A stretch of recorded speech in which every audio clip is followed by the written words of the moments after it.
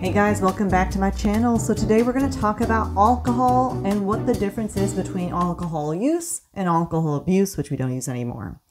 Alcohol is a part of American traditions, weddings, get-togethers after work, any celebratory events.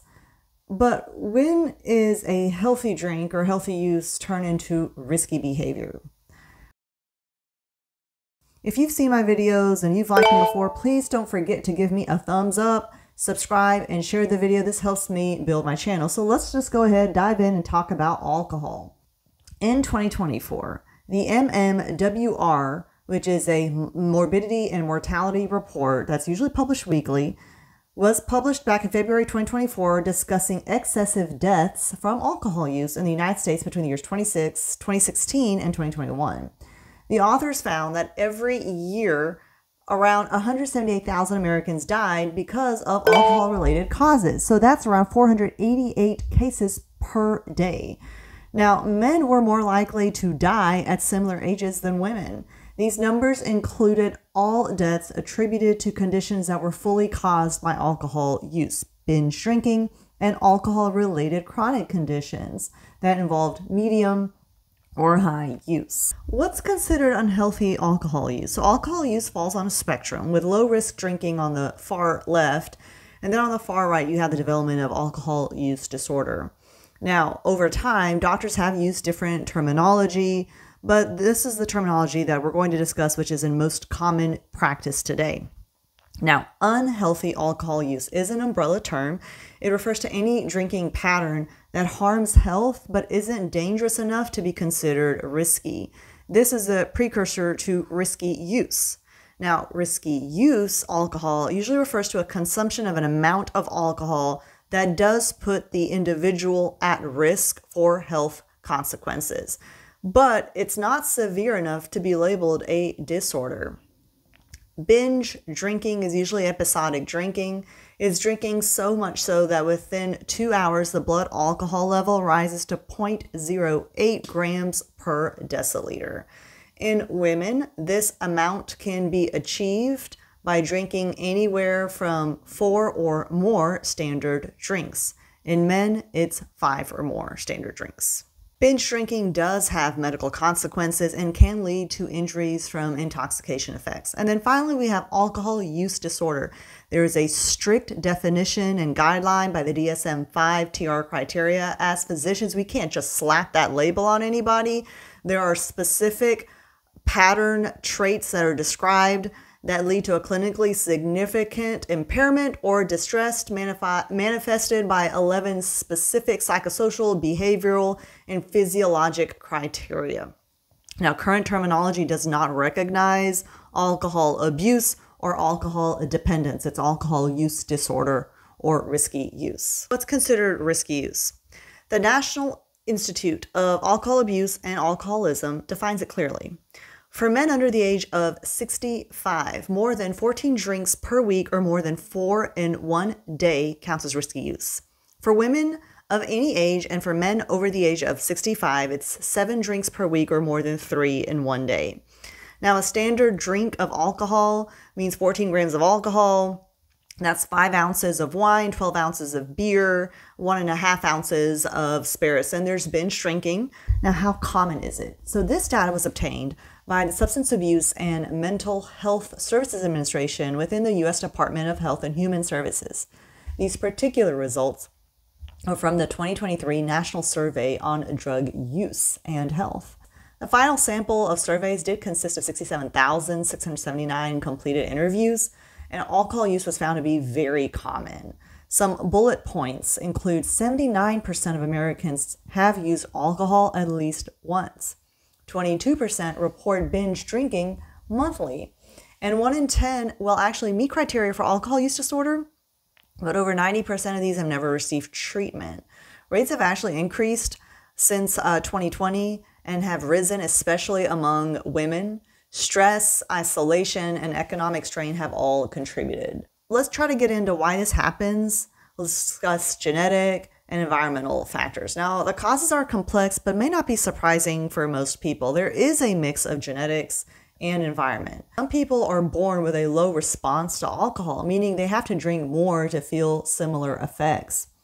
There's also the environmental factors such as parenting, trauma, social pressures, socioeconomic pressures, job losses, stress at work. There's also certain personality traits such as impulsivity, neuroticism, or extroversion can also increase the risk. Now, there are some genes that may exert a protective effect, such as the ALDH2 gene, which is often found in Asian populations, and this can cause a flushing and nausea after small amounts of alcohol consumption, which overall lowers intake. So let's get into common medical consequences, such as gastroesophageal reflux disease, or often manifested by heartburn and can cause ulcers. We have high blood pressure. Pressures can get higher. Sleep disturbances such as insomnia, waking up in the middle of the night, or having difficulty falling asleep, or waking up and then not being able to fall back asleep. Abnormal liver enzymes are usually seen on blood testing. We've got bone marrow suppression, where the platelets have difficulty in being produced. And usually patients with long-standing alcohol abuse will have a deficiency in their platelets. They can have enlarged red blood cells, which can impair function.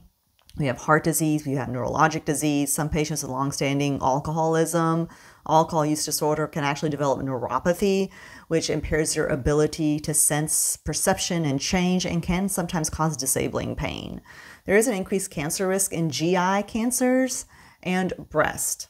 Now, there's also psychological impacts such as an increase in anxiety and depression, and suicidality has also been known to be increased in those who consume regular excessive uses of alcohol. When it comes to the mortality and the suicide risk, excessive drinking is the third leading cause of preventable death in the United States. But here's the good news. Early intervention actually was shown to save lives. Most people do improve when the alcohol use is addressed in time. It's simple, we ask. Usually primary care physicians in the office will screen every patient regardless of whether or not they use alcohol. In the hospital, I ask as well, and my colleagues do too. We're going to ask you about alcohol, not to be judgy or to put you in social categories, but to identify opportunities for counseling. We're going to ask you how much you drink and how often you drink. Additional questions may be like times you've tried to cut down and what you've tried and what often are barriers to quitting. We're going to ask whether or not drinking interferes with your relationships, whether at home or at work, and we may order blood tests. I will often care for patients who come into the hospital with elevated liver enzymes, and knowing what your liver tests are can actually help us understand your overall clinical picture. But if the AST to ALT ratio is greater than 2-to-1, I am thinking of alcohol, and I may ask you a little more about that. Now, alcohol injury to the liver can manifest in elevated enzymes that can often go down. This is in short-term acute onset of injury. Longer-standing alcohol will not reveal or correlate with elevated liver enzymes. Additional tests include GGT, PATH test. It's not a test that I personally order. Blood tests can actually suggest alcohol misuse but can't prove it. We will use the behavioral criteria from the DSM-5 TR criteria, such as cravings, tolerance, withdrawal, and the like. What happens after, as physicians, we've identified that there is a possible alcohol use disorder or risky use?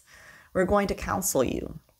Most often, physicians will offer therapy, medications such as naltrexone or acamprosate.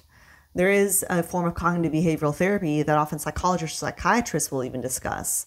There can be supervised withdrawal programs for those who are with severe use disorder.